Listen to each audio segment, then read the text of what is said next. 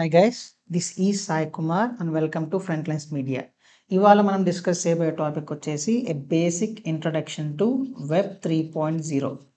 మనందరం వినే ఉంటాము వెబ్ 3.0 అనేది the future of the internet అంటున్నారు. అలాగే వెబ్ 3.0 వచ్చేసి బ్లాక్ చైన్ టెక్నాలజీ వాడుతుంది. మనకు తెలిసిన crypto currencies like bit coins అవ్వచ్చు, లేకపోతే ఇథేరియం అవ్వచ్చు, ఇట్లాంటివన్నీ కూడా they are already using web 3.0.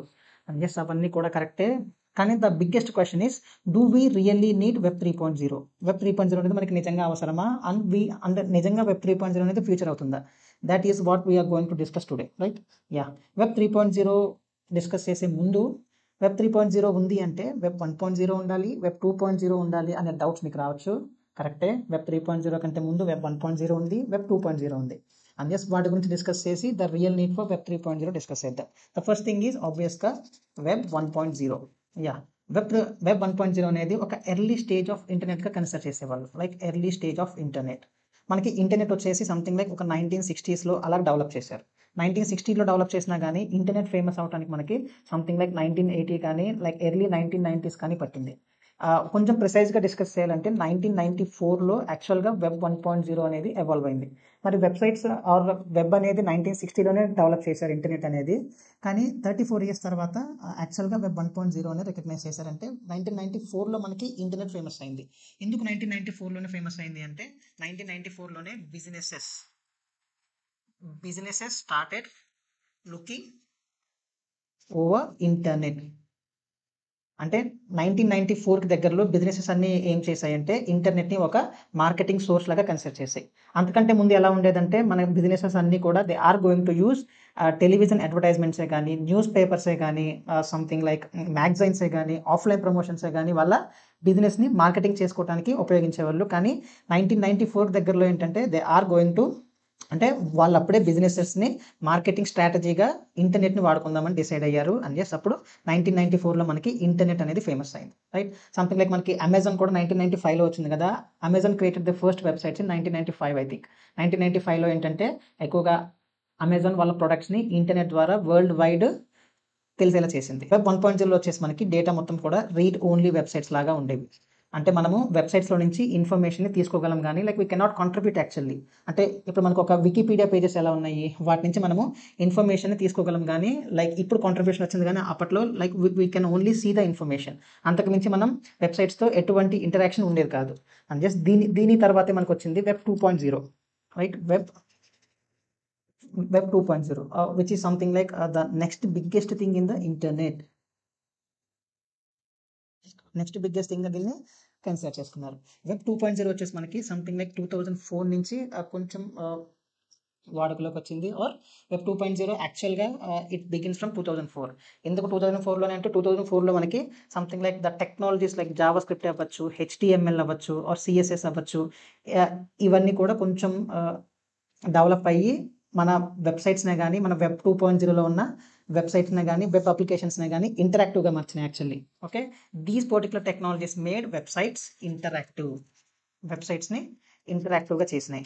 అంటే we can interact with the website. అప్పుడే టెక్ జైంట్స్ లైక్ మనకి ఫేస్బుక్ అవ్వచ్చు, లేకపోతే యూట్యూబ్ అవ్వచ్చు, అలాగే గూగుల్ అవ్వచ్చు, అమెజాన్ అవ్వచ్చు, ఇవన్నీ ఏంటంటే ఒక వెబ్సైట్స్ క్రియేట్ చేసి ఆ వెబ్సైట్స్లో they allow us to contribute data.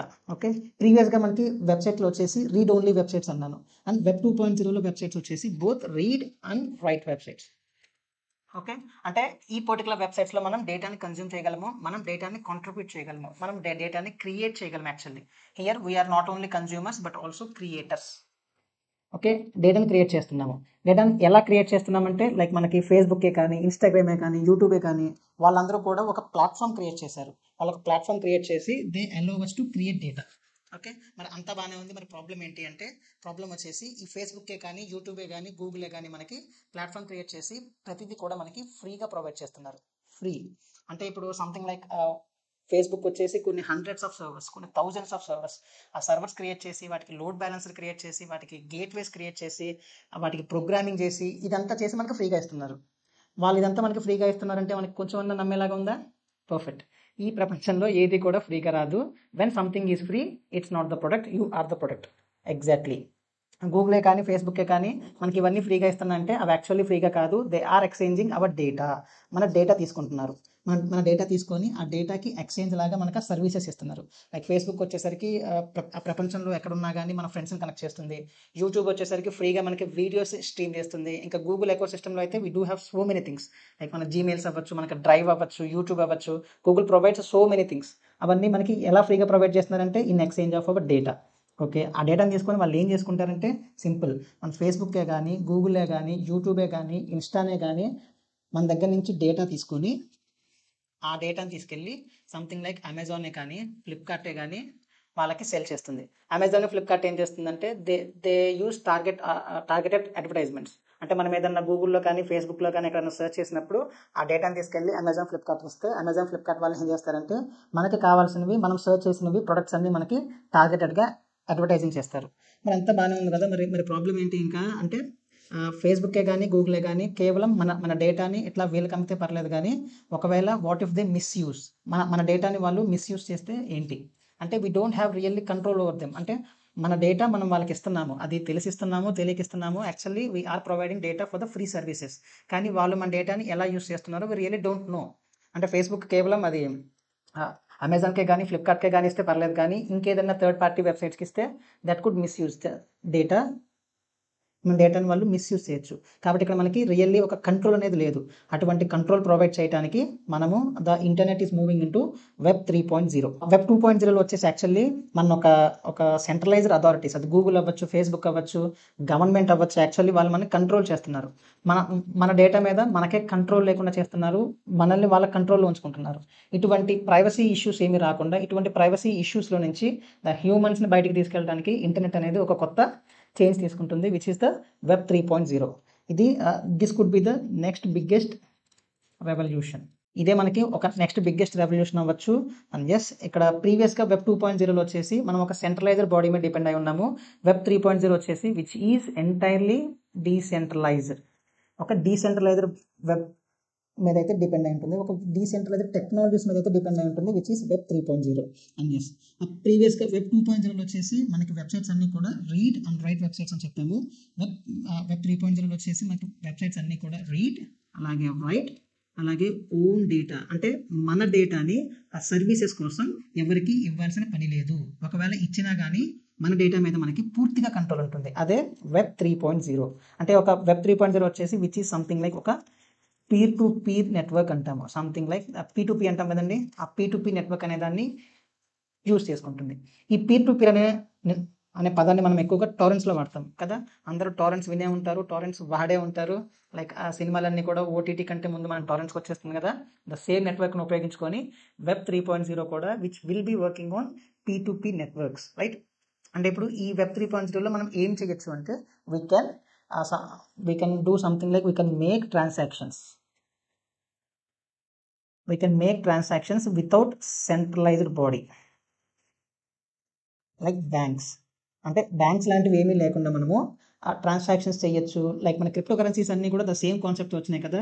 మధ్యలో ఎటువంటి సెంట్రలైజ్డ్ బ్యాంక్ ఇంకా మన ఎప్పుడు వెళ్ళినా కానీ లంచ్కి వెళ్ళామని చెప్పి SBI వాళ్ళు కానీ, అప్పుడప్పుడు ఫోన్లు ఎత్తే ICICI వాళ్ళు కానీ, ఇట్లాగా we don't have to rely on ఒక సెంట్రలైజ్డ్ అథారిటీ మీద, ఒక సెంట్రలైజ్డ్ బ్యాంక్ మీద డిపెండ్ అవ్వాల్సిన పని లేదు. We can make transactions. అది మనీ ట్రాన్సాక్షన్స్ అవ్వచ్చు, ఫినాన్షియల్ ట్రాన్సాక్షన్సే కానీ, ల్యాండ్ ట్రాన్సాక్షన్సే కానీ. ఆ ల్యాండ్ ట్రాన్సాక్షన్స్ అయితే మనము యాక్చువల్లీ గవర్నమెంట్ మీద డిపెండ్ అవ్వాల్సిన పని లేదు. We can make these transactions even without the centralised authority. Like మన గవర్నమెంట్ బాడీస్ అవ్వచ్చు, బ్యాంక్స్ అవ్వచ్చు, వీటి మీద డిపెండ్ అవ్వకుండా మనము యాక్చువల్లీ ట్రాన్సాక్షన్స్ చేయొచ్చు. అలాగే వెబ్ 3.0 వచ్చేసి as we discussed before block chain అనే ఒక టెక్నాలజీ వాడుతుంది, అలాగే మిషన్ లెర్నింగ్ వాడుతుంది, అలాగే ఆర్టిఫిషియల్ ఇంటెలిజెన్స్ వాడుతుంది, అలాగే IoT అనే టెక్నాలజీస్ వాడుతుంది. బ్లాక్ చైన్ ఆబ్వియస్గా మనకి సెక్యూరిటీ కోసం వాడతాము. మిషన్ లెర్నింగ్ AI కానీ మనకి ద ప్రిసైజ్డ్ ప్రొడక్ట్సే కానీ, సంథింగ్ లైక్ మనకి which is used to make the machine understand the products as the humans. అంటే మనం మనుషులు ఎట్లయితే ప్రొడక్ట్స్ని అనలైజ్ చేస్తామో, ఎలా అయితే మనం ఒక థింగ్స్ని చూస్తామో, అలాగే వెబ్సైట్స్ కూడా, వెబ్ పేజెస్ కూడా, వెబ్ అప్లికేషన్స్ కూడా అలాగే చూడడానికి మిషన్ లెర్నింగ్, ఆర్టిఫిషియల్ ఇంటెలిజెన్స్, ఇంకా NLP అంటాము, something like natural language processing అంటాము. ఇటువంటి టెక్నాలజీస్ వాడుతుంది, right. And yes, okay, yeah. And ఆ టెక్ జైంట్స్ లైక్ మన అమెజానే కానీ, ఫేస్బుక్కే కానీ, సంథింగ్ లైక్ గూగుల్ కానీ, they are moving in to web 3.0. Something like కొంచెం కామెడీగా ఉంది కదా, మనం అమెజాన్, ఫేస్బుక్, గూగుల్ నుంచి తప్పించుకోవడానికి వెబ్ 2.0 నుంచి వెబ్ 3.0కి వెళ్తున్నాం. కానీ మనకంటే ముందు అమెజానే కానీ, ఫేస్బుక్కే కానీ, గూగులే కానీ they are going to move in to web 3.0. ఎందుకు అంటే ఫ్యూచర్ మొత్తం ఇలాగా ప్రైవసీ ఇష్యూస్ అయితే పెరిగిపోయినాయి. ఇప్పుడు ఆ ప్రైవసీ ఇష్యూస్ని తప్పించుకోవడానికి ప్రతి వాళ్ళు కూడా వెబ్ 3.0కి వెళ్తున్నారు. కాబట్టి అప్పుడు వీళ్ళు ఇంకా వెబ్ 2.0లో ఉంటే వాళ్ళ ఆడియన్స్ తగ్గిపోతారని చెప్పేసి they are going to move in to web 3.0 actually, right. Yeah, ఇప్పుడు వెబ్ 3.0 అనేది చాలా ఫాస్ట్గా వచ్చేస్తుందా, వెబ్ 3.0 అనేది చాలా త్వరగా వచ్చేస్తుందా అంటే రాదు, ఖచ్చితంగా రాదు. అంటే ఇవాళ పడుకొని రేపు పొద్దున్న లేచేసరికి వెబ్ 3.0లో ఉంటానా అంటే it's not like that. Web 3.0 అనేది చాలా మెల్లగా అడాప్ట్ అవుతుంది, బట్ ఖచ్చితంగా వెబ్ 2.0 నుంచి వెబ్ 3.0కి అయితే మూవ్ అవుతుంది. అది వెంటనే అవ్వదు, it will take some time, but it will happen surely, right. Yeah, ఇప్పుడు ఆల్రెడీ మనకి వెబ్ 3.0 నెట్వర్క్స్ చాలా అయితే ఉన్నాయి. అండ్ ఈ web 3.0 alternatives, some of the famous web 2.0 యాప్స్కి alternative web 3.0 apps ఏంటో చూద్దాం కొన్ని. సంథింగ్ లైక్ యూట్యూబ్కి అయితే వి డూ హ్యావ్ ఓడిసీ అని చెప్పేసి ఒక వెబ్సైట్ ఉంటుంది, which is an perfect alternative for YouTube. అలాగే గూగుల్కి వచ్చేసరికి we do have something like pre search అని చెప్పేసి ఒక ఆల్టర్నేటివ్ ఉంటుంది. అలాగే క్రోమ్కి వి ఆల్ నో క్రోమ్కి బ్రేవ్ ఉంటుంది, సంథింగ్ లైక్ బీకర్ అనుకుంటా దాని పేరు. ఆ బేకర్ కూడా one of the alternative for chrome. అలాగే లింక్డ్ఇన్కి వచ్చేసి we do have something like entry అని ఉంటుంది, అలాగే డిస్ట్రిక్ట్ అని ఉంటుంది, రైట్. అలాగే we do have something like Facebook వచ్చేసరికి ఆల్టర్నేటివ్గా లెన్స్టర్ ఉంది. అలాగే గూగుల్ డ్రైవ్కి వచ్చేసి గూగుల్ డ్రైవ్, అంటే మనం యాక్చువల్లీ 15 GB ఫ్రీ ఇస్తుంది కదా, దానికి ఆల్టర్నేటివ్గా స్టోర్జ్ అని చెప్పేసి ఒక వెబ్ 3.0 వెబ్సైట్ ఉంది యాక్చువల్లీ. స్పాటిఫైకి వచ్చేసి ఆడీస్ అని ఉందనుకుంటా, AUDUDIUS అని చెప్పేసి ఆడీస్ అనేది ఉంది. అలాగే మీ అందరికి ఇష్టమైన టిండర్ ఉంటుంది కదా, ఖాళీగా ఉన్నప్పుడు టిండర్కి వెళ్ళేస్తుంటారు, ఆ టిండర్కి వచ్చేసరికి మ్యాచ్ పూల్ ఉంది, రైట్. ఇలాగా ఆల్రెడీ ఇప్పుడు మనకి వెబ్ 2.0 యాప్స్లో చాలా ఫేమస్ అయిన యాప్స్కి కరస్పాండింగ్గా వెబ్ 3.0లో వాటికి ఆల్టర్నేటివ్ వెబ్సైట్స్ ఉన్నాయి, వాటికి ఆల్టర్నేటివ్ యాప్స్ ఉన్నాయి. యాక్చువల్లీ వీటిని వెబ్ 3.0 ఉన్న అప్లికేషన్స్ అన్నింటినీ డ్యాప్స్ అంటాము, డీసెంట్రలైజ్డ్ యాప్స్ అంటాం, రైట్. అలాగే సంథింగ్ లైక్ మెల్లగా మూవ్ అవుతున్నాము వెబ్ 2.0 నుంచి web 3.0లోకి. These are the sum of the examples, okay. And yes, future technologies నేర్చుకోవాలని ఎవరికైనా ఆశగా ఉంటే try to go for block chain and web 3.0, right. Yeah, ఈ ఇన్ఫర్మేషన్ కనుక మీకు నచ్చినట్లయితే please do follow us. Thank you.